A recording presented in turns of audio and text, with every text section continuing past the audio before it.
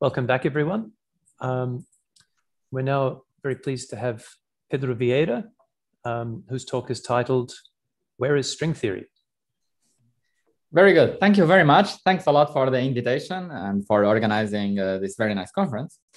And I'll be describing some joint work with Andrea Gualtieri and João Penedones, and also some slightly older work with also Andrea and João, but also Joan Miró and Aditya Bar, that are these works that are quoted on the upper right corner. And these works are all related to the space of exploring the space of possible S matrices in field theories, the possible scattering amplitudes in theories. And mathematically, as I will try to describe, these are very much related to exploring what is the space of bounded functions. And we will have to be specific of what exactly do we mean, but you will see that mathematically, this will be very much related to having some function, some bound on this function, saying these functions cannot be as big as they want. And then we'll ask specific questions about these functions. Please interrupt me at any point. And if you can keep your camera on, it's always fun to see people nodding or rolling their eyes or anything. So, okay.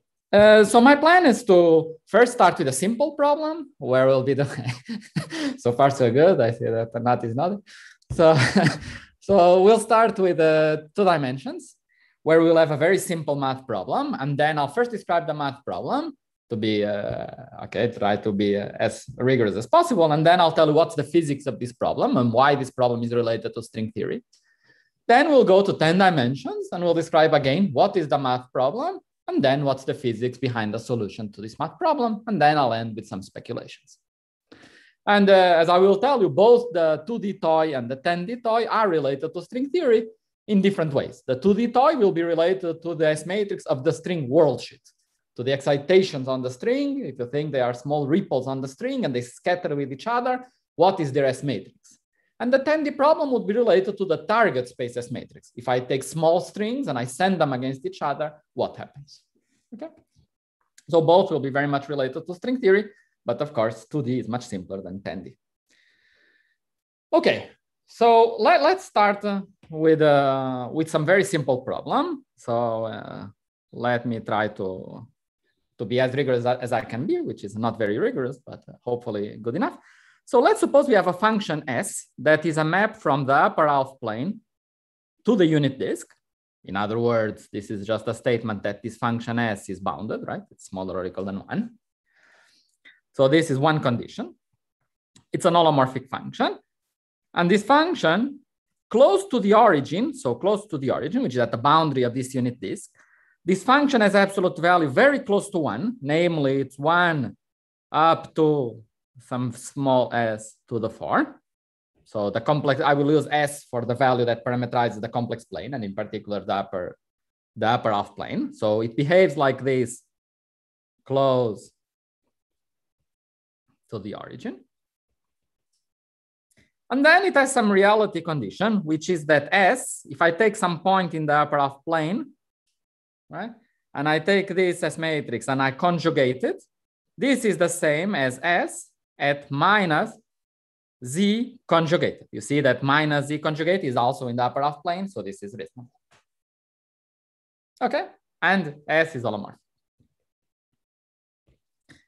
Okay, so these are the conditions, and now we can write some statements, okay, some theorems or some, okay, I cannot write theorems, it's too mathematical for me. I'll write then, okay?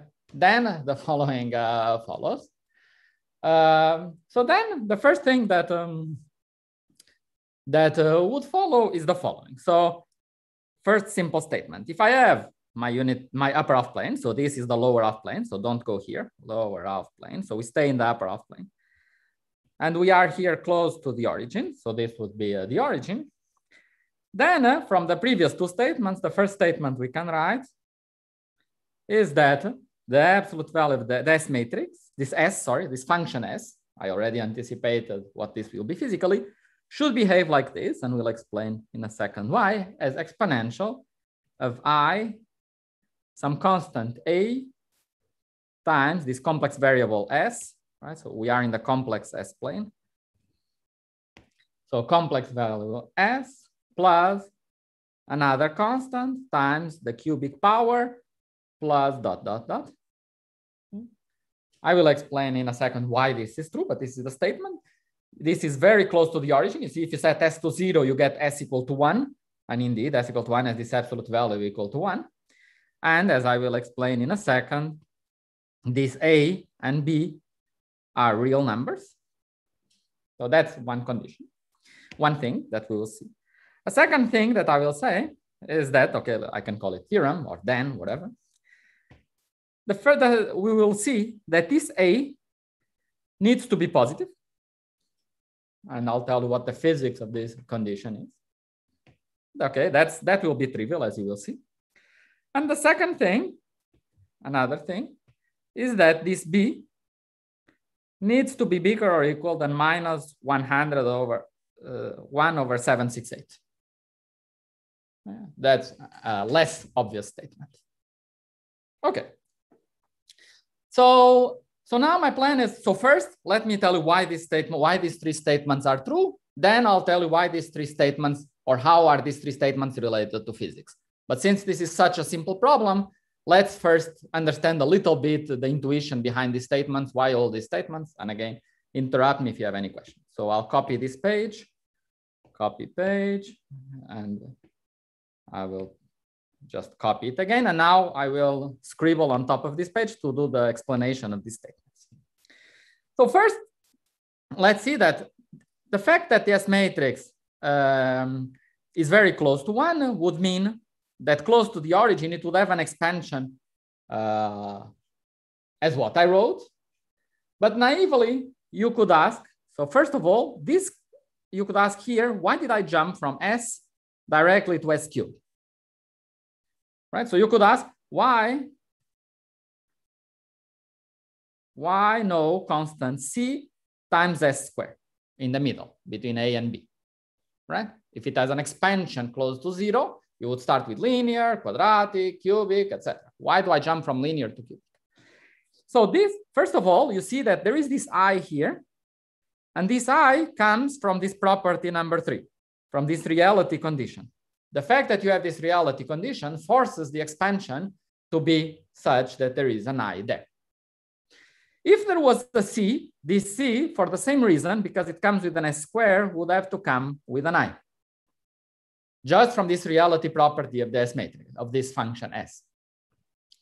But then, if it comes with an I, then it would violate the first condition that we say that the absolute value is 1 up to very high precision. Then it would violate this second condition. And therefore, there is no C there, and A and B need to be real. Okay, good. Now, what happens with this function then? Then we see that this function is a phase. It's exponential of I times a real number for real S. And so this function has absolute value 1 in the real line close to the origin. So indeed, at the boundary here, indeed, close to the origin, indeed, the absolute value of S is equal to 1. So it's in particular smaller or equal than 1, so it's in the unit disk. But what about up here? What about in the upper half plane? What happens to this function? We want it to be smaller or equal than 1 everywhere, not just at the boundary. And so you see right away that if you go now, don't go along the real line, but go to a point slightly up here. So if you take S to be I epsilon, so if you go slightly above in the complex plane, then your function would be e to the minus epsilon times A. And this would be bigger than 1 if A is negative. And therefore, A needs to be positive, right? So this implies that A needs to be positive, right? When we go an epsilon, we go some positive epsilon, the function must be inside the unit disk, so this epsilon needs to be positive. Now, everything here is kind of trivial. It is just a statement that if you have a function that is bounded on the boundary, and if it's holomorphic, it's actually bounded everywhere. And therefore, when we are close to the boundary and we go inside, we see that with 1 sign of A, the function will start growing and therefore be bigger than 1 inside, but it cannot be, and therefore it needs to decay and A needs to be positive. Now, this condition on B is more fun and everything. So I think that all the statements so far everyone would derive in a few seconds, but this one is a little bit more fun. And it's also simple once you remember something called these Schwarz-Pick theorems or Schwarz-Pick inequalities. So this is a statement that goes as, to prove this, it goes as follows. Or one way of proving this is as follows. I want to show that B needs to be bigger than this. So let me construct a new function, S tilde. This function is also a function in the upper half plane to the upper half plane, but it depends on a parameter W. And the definition of this function is as follows. Let me define it. I will need some space. Oh, sorry, let me just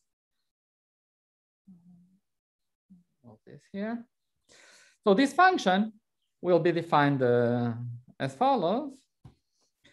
We take S of Z minus S of W. W is some parameter in the upper half plane, some number in the upper half plane, divided by 1 minus S of Z times S of W bar. So you see, W is just a parameter, so it's totally fine to take conjugation. We don't spoil holomorphicity, right? But it's totally okay. W is just a parameter. The function is a function of Z, divided by Z minus W over Z minus W bar.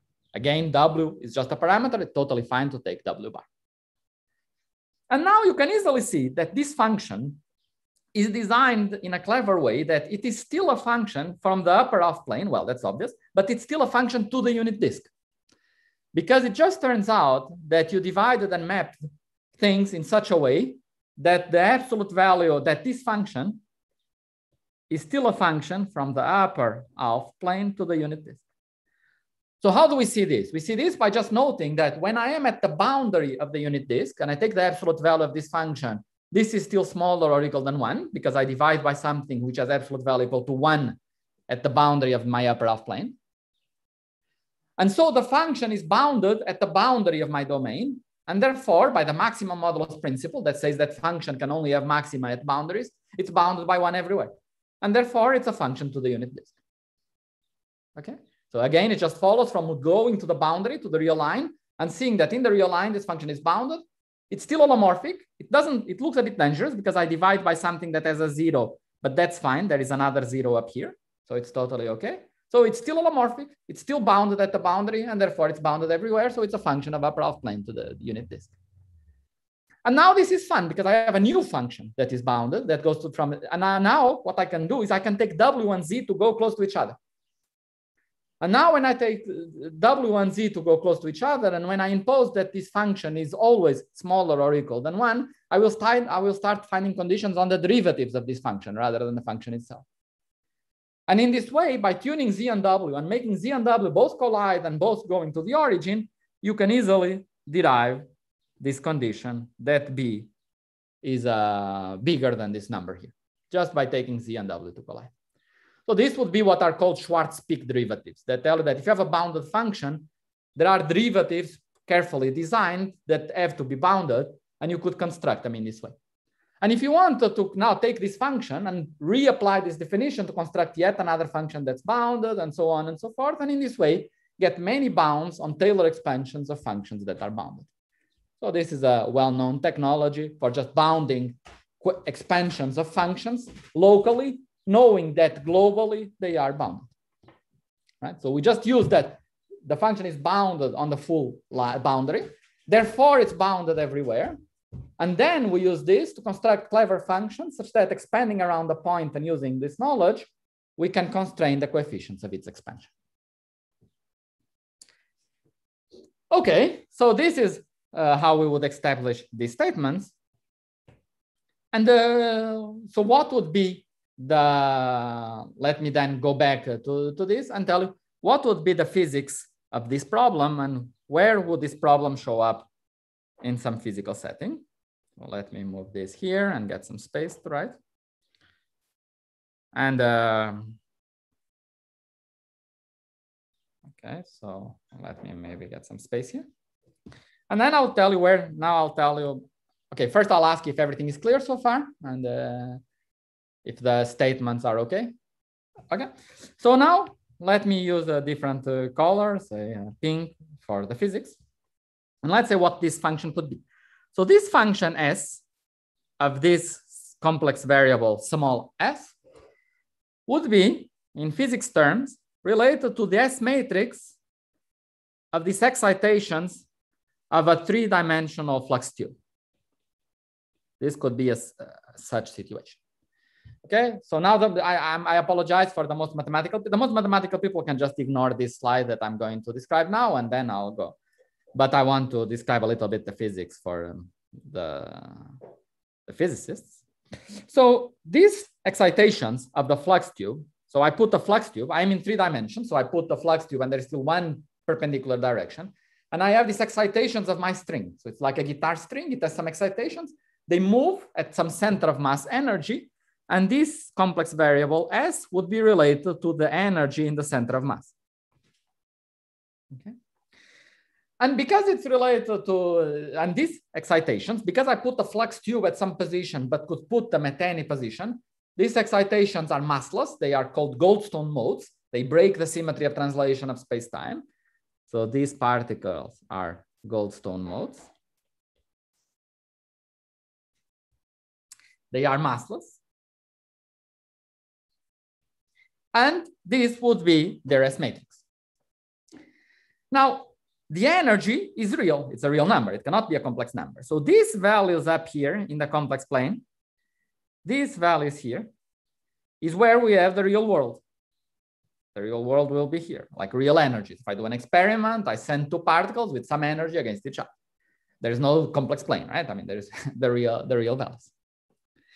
Now, in the real world, this condition here, the fact that my function is smaller or equal than 1, this is unitarity.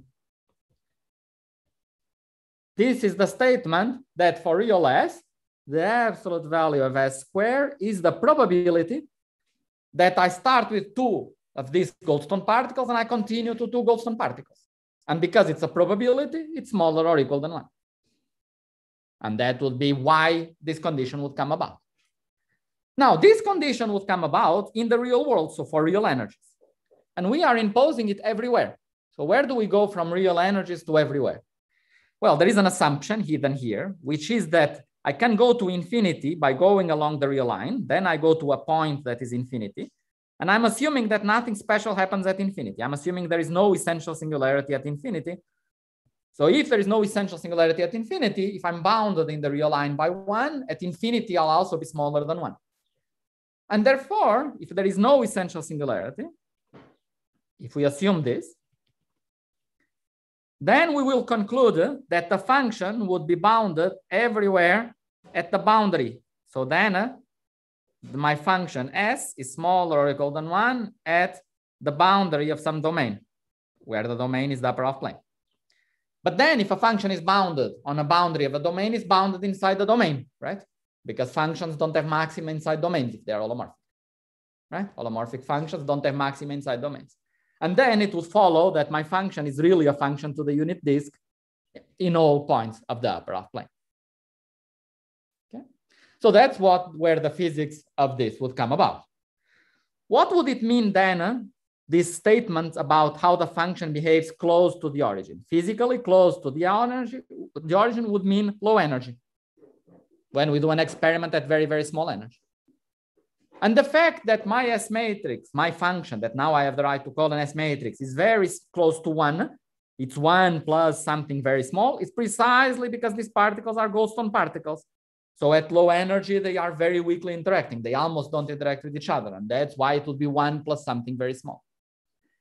And the fact this something very small that would deviate by 1 is the amount of particle production. How much particles do I have? If I have no particle production, the probability of producing 2 particles is 1. But eventually, I send 2 particles at very high energy, I start producing particles like in accelerators. And then eventually, it will be smaller than 1. But it starts weakly coupled. And then this is just some usual reality condition that comes about in quantum field theory. It's just a consequence of CPT. Okay, good. So that's the physics. And then finally, what is A and B? What are these constants A and B? So then these A and B, these real numbers A and B, are going to be effective field theory Wilson coefficients for the string effective field theories, for the string effective action.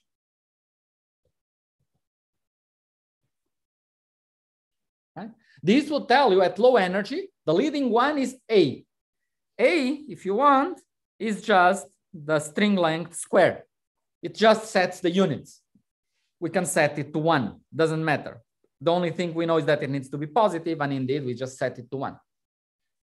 And then B would be the leading correction to Nambu-Goto, the leading correction to the effective field theory, the first curvature correction. And what we would show here is that this leading correction is bounded. A priori from quantum field, from effective field theory, you could put any number you want, -3. But now we learn, no, if you want to have a theory that is UV completed, that is not going to violate unitarity at high energy or something, no, you cannot put -3. You can put 2, you can put 5, or you can put -1/768, but you cannot put more negative than -1/768. And so we would learn about the UV completion, in this case of this theory of these Goldstone particles, by studying these bounded functions. Okay, so here is the pink is the physics of this problem. So any question about either the math, which is here, or the physics that is here? So this is really a toy model. So if there is any, I have a question. So this bound on B, is this related to this bound on 4 derivative terms that follows from causality? It's not directly. It's a bit stronger. Very good question. So A, yes, the fact that A is positive, A, which is the leading term, this time A positive is exactly what you just said. If you take the original papers that study these bounds from causality and you apply them directly to this case, they would say A is positive. Then B being bigger than this value is a little bit more, it's an improvement on that already. It's a little bit richer than that. I see.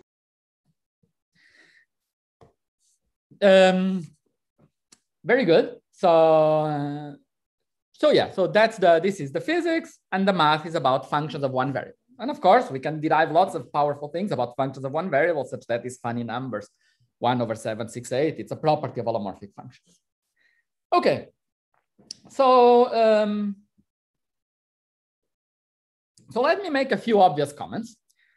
So the first comment I want to make that is that we could find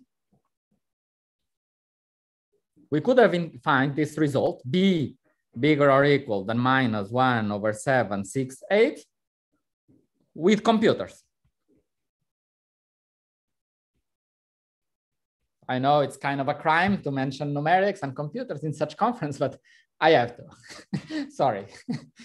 And how would you do it? How would you find this number with computers? So first, I derived it rigorously, right? With these Schwarz-Pick derivatives and so on. So we have an honest analytic derivation.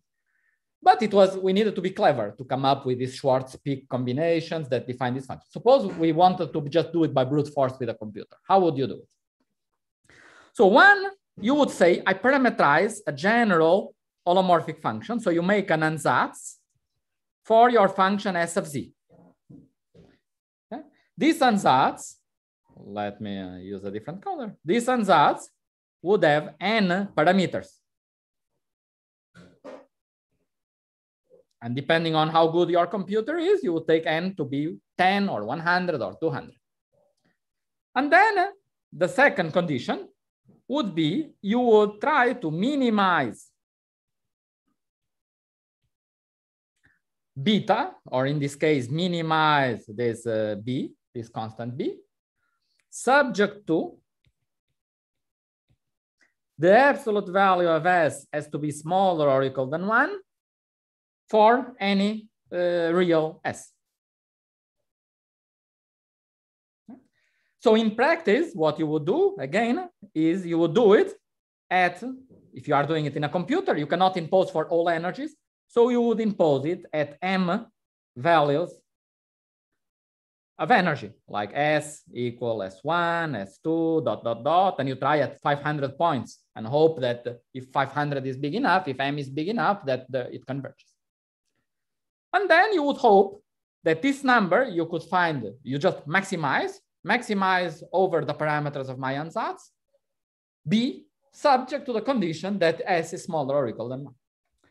And then you would hope that this, in the limit when n and m would go to infinity, that the limit of these numerics should converge to 1/768.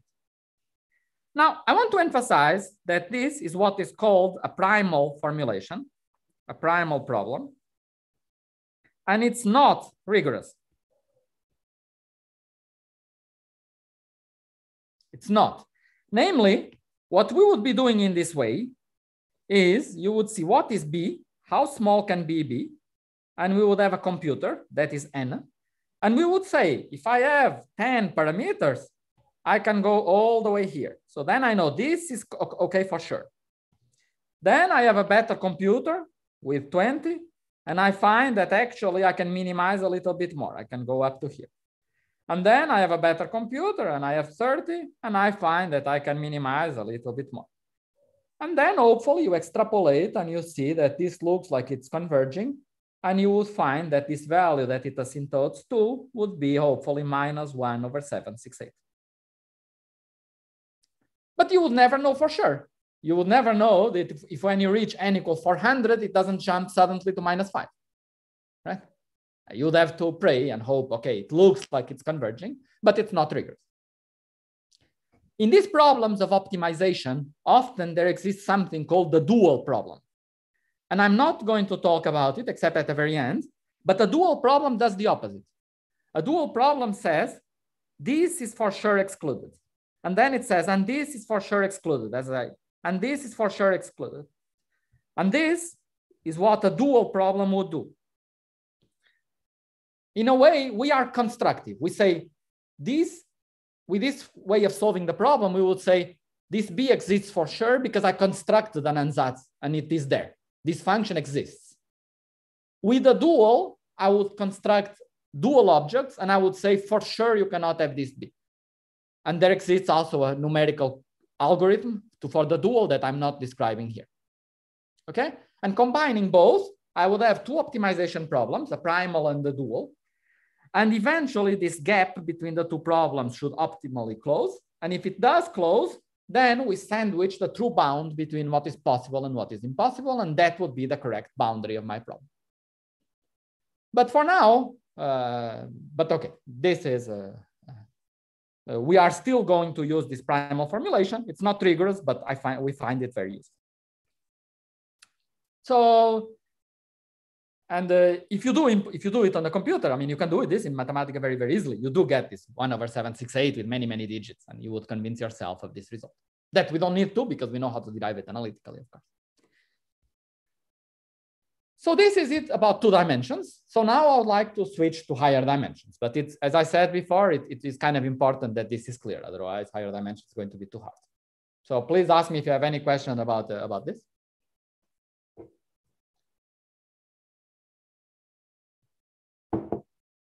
Okay, so let's go to higher dimensions and let's do as we did in 2D. Let's start with a mathematical problem. I'll try to be precise again with a mathematical problem so that if you found this kind of physics description a little bit hard to follow, this is we are doing a reset now and we are going to start again with a new mathematical problem. So now, now you'll see right away why it starts to be more complicated. Now we have a function S. Again, a function that is going to be meromorphic. It's almost holomorphic, but it will have one pole. But that's not a big deal. But the big deal is that it's not a function of one variable. It's a function of 2 variables. I'm writing it as a function of 3, but you will see that it's only 2. That's already a big deal. This function here is symmetric in these 3 variables. So I swap any pair, it's the result is the same. And it's a function from where to where? It's a function almost from the product of 3 complex planes for S, for T, and for U into the complex numbers. But now I'm going to say it's not exactly like this. So first of all, it's not from the full complex plane. It's from the complex plane minus the real positive line. So if I have the complex plane S, I take out the real positive numbers from it. So this I take out, and then it's a function from the rest. So what we would call the cut plane. So the plane minus this cut. So this is what that star means. And we have one for S, one for T, one for U. Okay, so it's a product of these three cut planes. By the way, each of these cut planes, sometimes we map them to a unit disk. And we think that it's a product of three unit disks. And then we say that, say, this upper part of the unit disk would be this upper part here. This lower part of the unit disk would be this lower part here. And then it would be a function from three unit disks. But it's not exactly three unit disks. It's or not exactly these three cut planes. It's these three cut planes with the condition, a section of this manifold, which is S plus T plus U equal to 0. Yeah, so you take these three planes and you section it by, you quotient by this S plus T plus U equal to 0. Okay, so this is the manifold. It's a property that is very convenient for us is that this manifold is a Stein manifold, but otherwise think of it as three unit disks modulo this condition that S plus T plus U is equal to 0. Okay, now what is the analog in this problem? Remember, I had a function. It was in the upper half plane to the unit disk. That's more general now. It's not a function of one variable. Then the second statement was something about the behavior close to the origin. It was 1 plus dot, dot, dot. Or in other words, we had this formula here, that the S matrix close to the origin was something like this. This is now going to be different here. It's richer. And what replaces the condition close to the origin is that this function behaves for STU small, so close to this three-dimensional origin. It behaves like this, 1 over STU, and then 1 plus a constant. I can call it alpha. Alpha is the analog of that B in the previous problem, times STU plus dot, dot, dot. That's the definition. That's what I define. My function close to this origin behaves like this. This one is like before fixing A equal to 1. It's just setting the units. In the previous case, it was in physics terms, it was setting L string to be 1. Here it's setting L Planck to be 1. But this is not important. And then this alpha is the analog of B before, this 1 over 768. Okay, so this is how it behaves close to the origin. So we are still in the assumptions, close to the origin.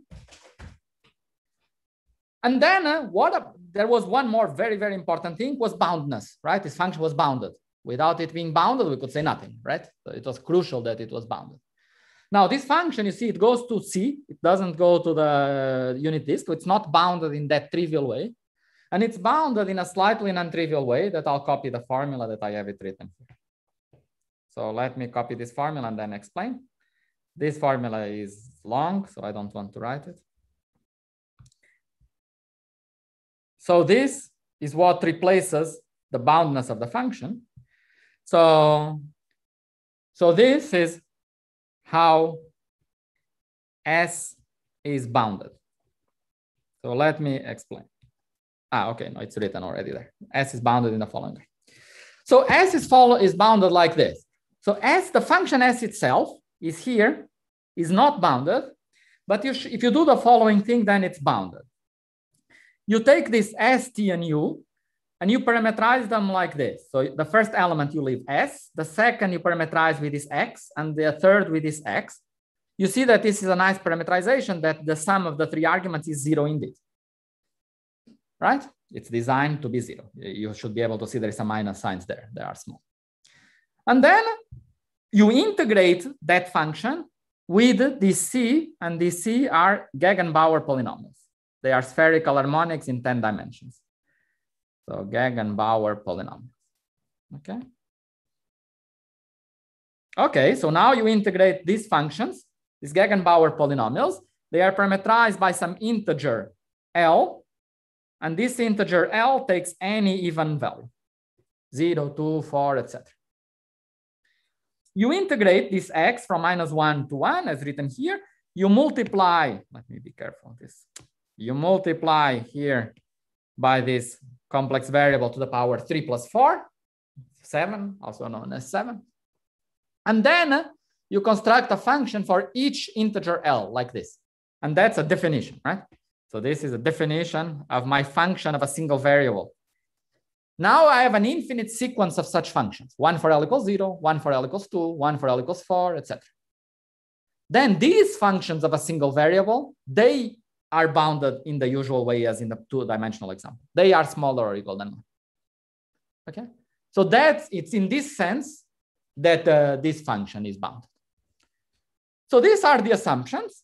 And now I wish we had a theorem, but it's really, as you will see, not super rigorous. But now there comes the claim with these assumptions. So this is the problem. I think it's well defined here. And the claim is that alpha now cannot take any value you want, but alpha is bigger or equal than some number that is close to 0.13. Let me say 0.13 plus minus 0.02. This plus minus just means that with our computers, we cannot tell exactly if it's 0.13 or 0.14 or 0.15. It's something like that. Right? So this is the mathematical problem. I have a function of 2 variables. It's 3, but it's with a constraint, so it's 2 variables. And it's a function of 3 variables. It's bounded, not in a trivial way. It's not like the function is smaller than 1, but rather the projection of the function with the spherical harmonics is smaller than 1 for any integer. So it's an infinite set of boundness conditions. And then the claim is that these mathematical functions are such that this alpha must be bigger than 0.13. And this would be the analog of B needs to be bigger than minus 1/768 that we found in a previous case. Any question here?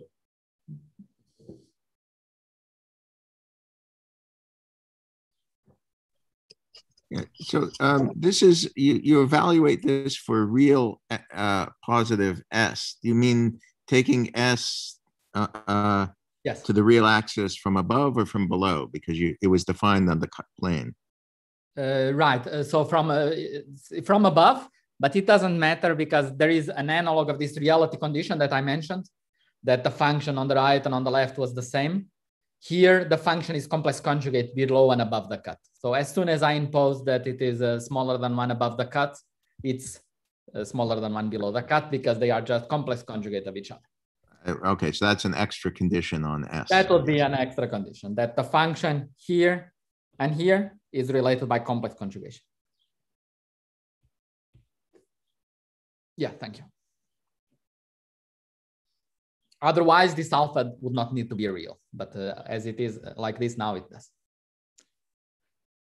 Any other question?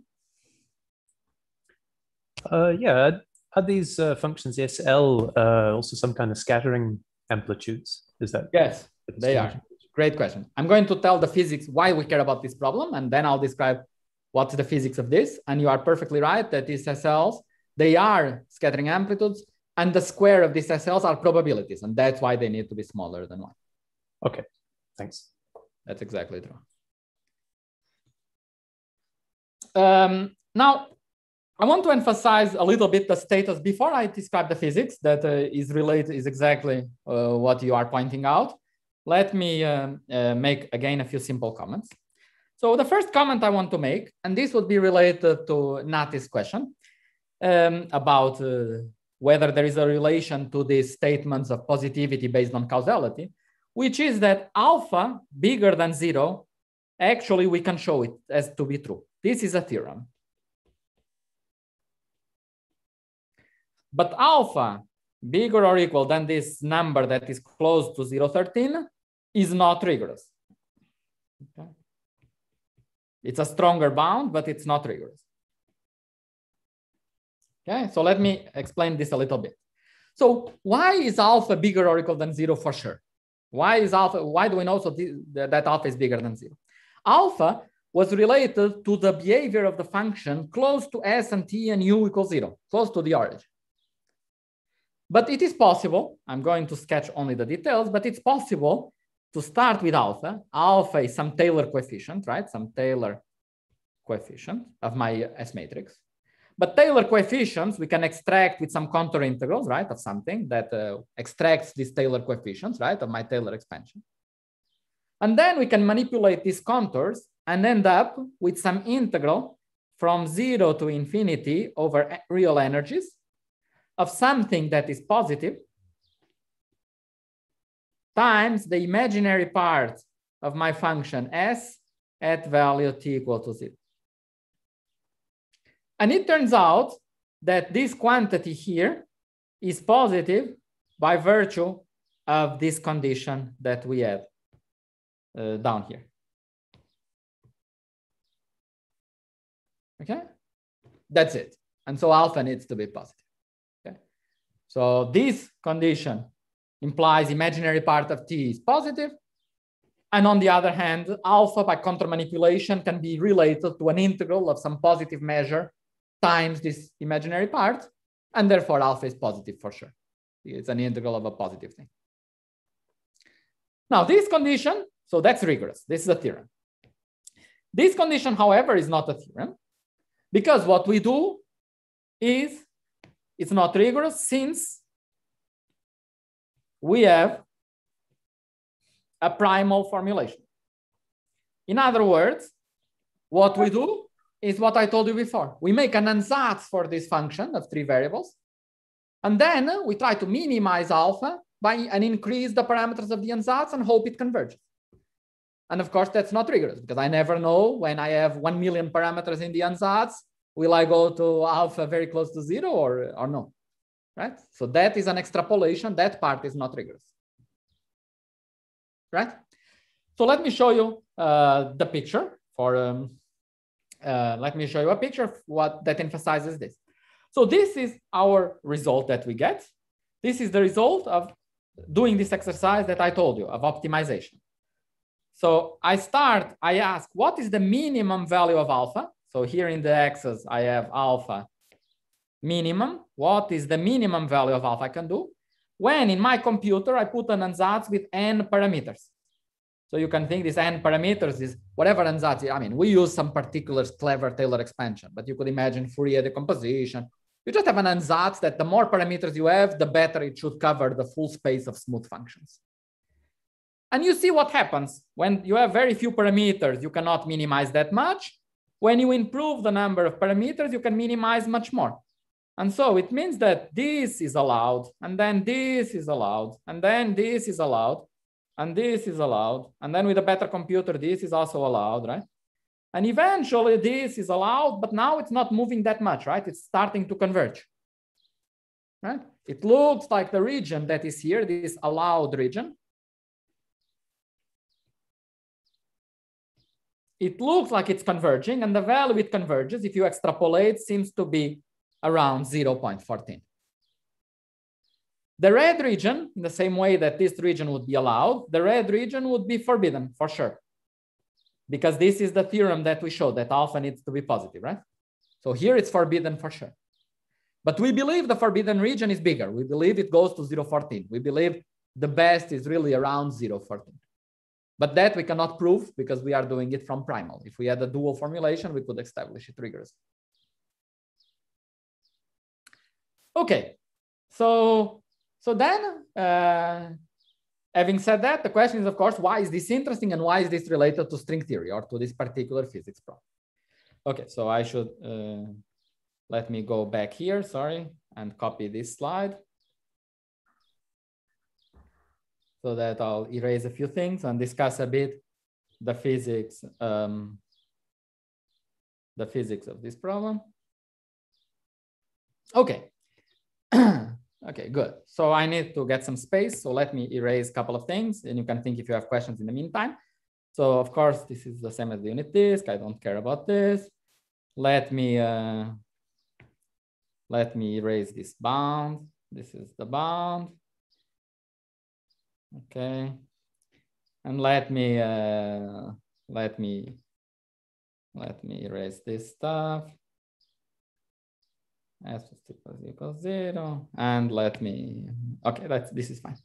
Okay, so now back to the question of what would this function represent physically and what do these statements translate into? So this here, this would be the scattering amplitude, the S matrix, the amplitude for scattering 2 gravitons against each other. So this would be gravitons. In a UV completion of type 2b supergravity. Okay. So what is this type? What is this scattering amplitude? It's an amplitude that depends on these gluons, on these gravitons, sorry. And then if these gravitons have momentum K1 and K2, this variable S, for example, is K1 plus K2 squared. And this T would be, for example, K1 plus K3 squared, where K1 and K2 are the momenta of these magnons, the velocity of these magnons, if you want. Sorry, just a reminder, we'll go maybe 5 more minutes. Wasn't it 5 past the hour? No, it was 5 to the hour. Ah, okay. 5 to the, yeah. Okay, very good, very good. 5 minutes, that's totally fine. Yeah, I'm almost done. A little bit more, yeah. Okay. Now, and then this condition, S plus T plus U equal to 0, just follows from this momenta adding up to 0 and from this gravitons being on shells. So K squared is equal to 0. Then, because of this condition, this function is only a function of 2 variables. The 2 variables are physically just the energy that we scatter, like before in 2 dimensions, but now also an angle, theta, right? Because we scatter 2 particles in 10 dimensions, we scatter, they hit each other, and they go off at an angle. So now we have 2 variables.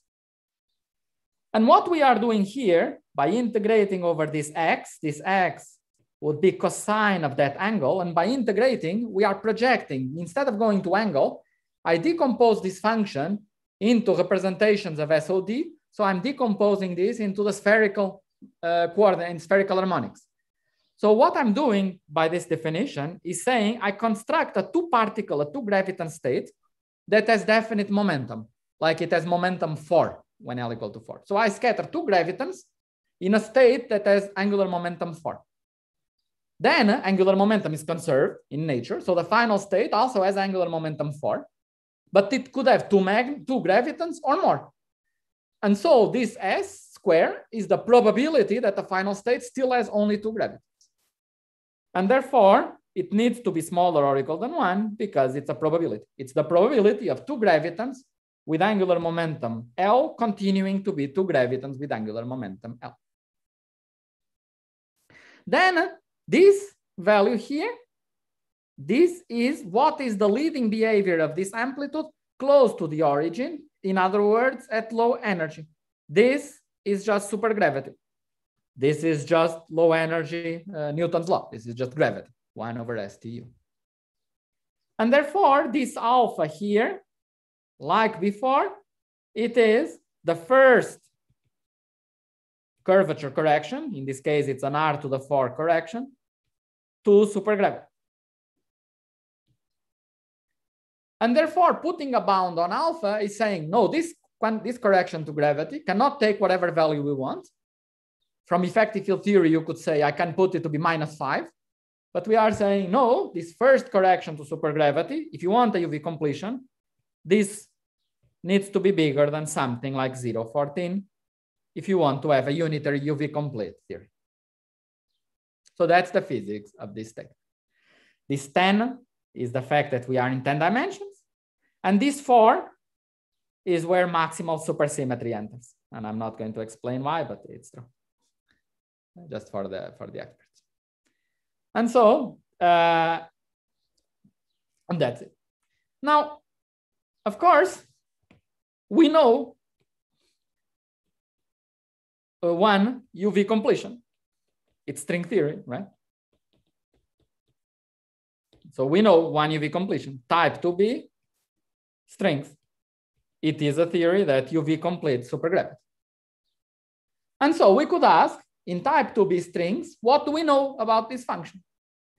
And Michael and collaborators, they tell us the following. They tell us that this function starts with supergravity. And in string theory, you get 1 over STU. And then you don't get a number, you get a family of numbers that are parameterized depending on the string coupling by what is called an Eisenstein series, S of TU plus ... where this is a so-called Eisenstein series, and it's given by some sum of some imaginary part of tau to the 3/2, and then n plus m tau, and you sum over all non-zero n and m. And this is a beautiful function. It's a consequence of string theory. It follows from studying S-duality of string theory. This tau is related to the complexified string coupling. And you can ask, what do we know about this function? And if you plot this function, and I'm really finishing, if you plot this function, this is what you get. Depending on where you are, this function can take a value as small as this, 0.14, and then as big as you want. So this function seems to take a range of values that go from 0.14 all the way to infinity. So at infinity, you would say that you are at weakly coupled string theory. So this will be weak coupling. Then, what happened here? Okay. This would be some strongly coupled point, right? It happens at these corners of the fundamental domain. And curiosity or not, this is what we are finding. We are finding that we are studying the primal problem, and studying what is allowed. This is what is the allowed region. We call it the garden. This is what is forbidden down there. We call it the desert. In the middle, there is something that we are not sure. We call it the swamp. We would say this is like the swamp. And the boundary of what's allowed, we believe the swamp is a desert. We believe the swamp is forbidden as well. We can't tell for sure because we are doing some extrapolation, but it looks like the boundary between what is possible is somewhere around here. And it looks very close to what string theory does. So it looks like string theory covers exactly the range that seems to be allowed for a UV completion, and not more or not less. It looks like it's more or less that the numerics indicate that the minimum value of alpha, it's either string theory or very close to string theory. It could be 0.13, it could be 0.15, it could be 0.14. 0.14 is string theory.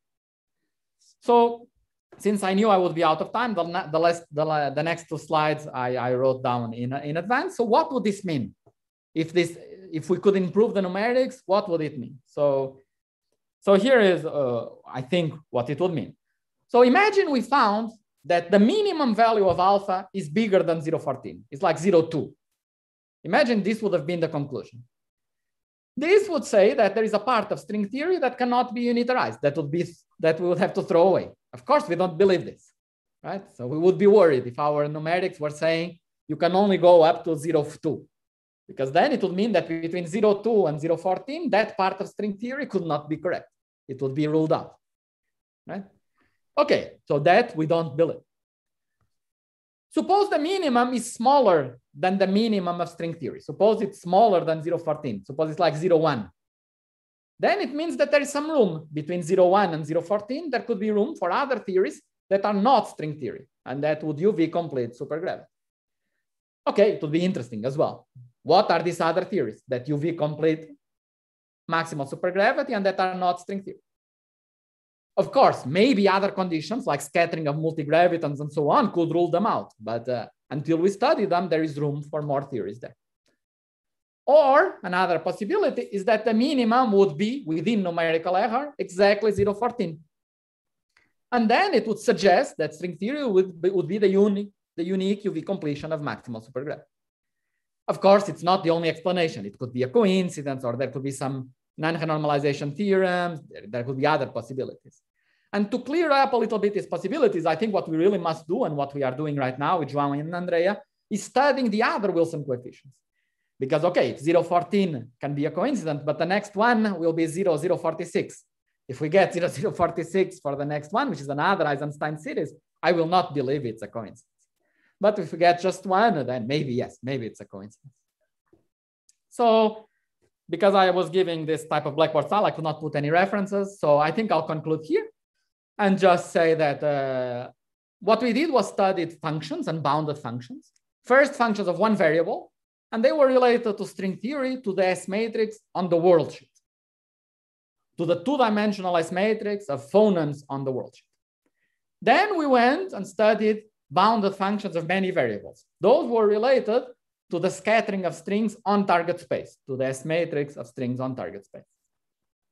We found that this space of S matrices has a nice structure and a nice boundary that, coincidence or not, seems to be very close to the allowed space of string theory. Of course, the bound is not rigorous, and it would be very nice to develop a rigorous bound that would not only say good, good, good, good, good, good, good, but would say from the other direction, bad, bad, bad, bad, bad, bad. And hopefully this good and bad would meet and we would have really a rigorous bound. Here is a beautiful picture, for example, from an upcoming paper by Andrea Gualtieri and Amit Sever. I think it's going to show up tomorrow or in a few days, where they do exactly this. It's a different problem. It's a gap theory in 4 dimensions, and they are revisiting some very rich problem, and I can tell you a little bit more about it, or Andrea can. But what they find here is, you see, this green part is what is being allowed, and it's converging to some region. But then they also manage to come from the other direction with computers from the other direction and rule out things. And then eventually they get these brackets that show that in a gap theory, the effective quartic coupling in appropriate units must be between -8 and 2.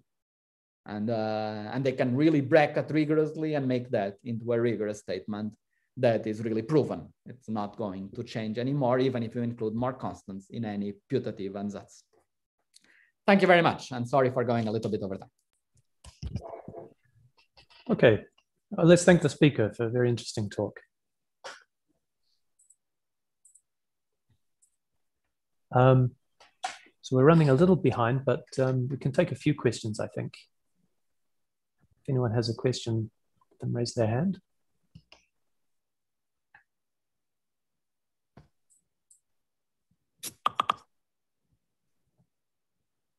No?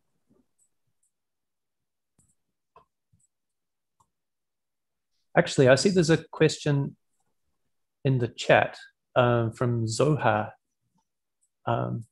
Perhaps are you seeing the chat, Pedro? Okay, let me see. In the 2D story and also the 10D story, could you explain why we can expand the amplitudes in polynomials? So there are logs, etc. Yeah, good question. So Zohar is asking why, when we expand here, did I write this ... What is in this ... here? And Zohar is completely right that in this ... the expansion is not regular. There are logarithms and so on. The first logarithms, however, show up at higher power of s. So they are under control. And we know them also. They are the square of the 3-level result. And they don't invalidate anything of what I said. Because they appear at higher order, it's still true that alpha I can extract through a counter manipulation in an appropriate way. And so they are under control. So the logs are there. And indeed, that's the statement that these functions take values in the cut plane, in the plane minus the cut. And the way we parameterize this function is we don't care what kind of cut there is here. We expand the functions around the safe points, and we do some kind of foliation of the complex plane around some safe point that avoids precisely these cuts. And the behavior of these functions can be whatever they want. They can have cuts and so on. Of course, to define alpha, I need to make sure I can define it rigorously. And this in string theory you can, because alpha comes at order s cubed, and then the logs would come at order s to the 4, I believe, or s to the 5, I forgot. So it's they are well separated. In higher D, in 2D as well, you understand at which order you start getting logs.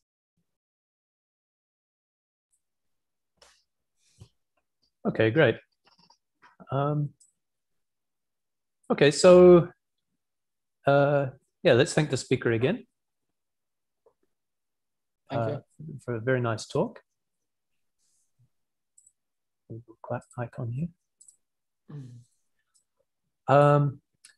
And let's take 5 minutes again. So I guess by my watch, that means that 9 minutes past the hour, we'll begin.